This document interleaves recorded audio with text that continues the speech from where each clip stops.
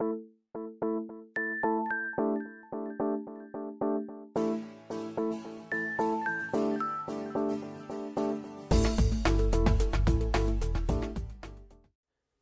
many of our clients ask us in relation to managing their SOPs, what's the appropriate process in handling it? And we have many manners of loading documents into the system. It can be done in a bulk manner, it can be done individually based on templates or loaded in from a shared drive.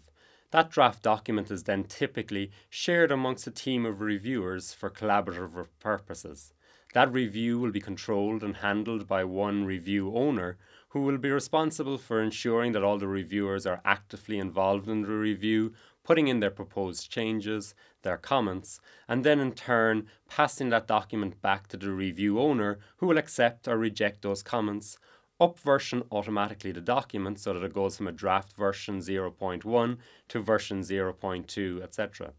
At the end of the review cycle, that document is typically placed into a release approval stage, at which point a number of approvers are asked to approve on the document, putting in place their electronic signature in compliance with 21 CFR Part 11, and the document then in turn is signed off upon, put into a state that we refer to as being an authorized SOP.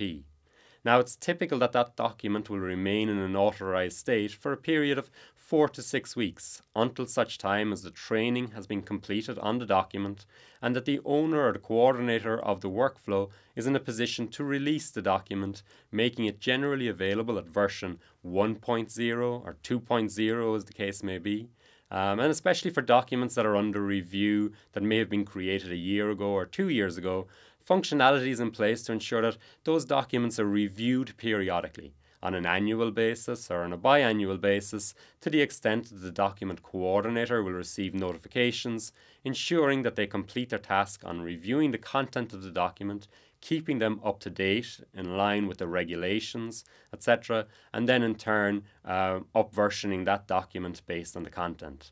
Ultimately, after a period of time, these documents will become obsolete and will be retired, and that archiving and retention of documents is handled within the system as such.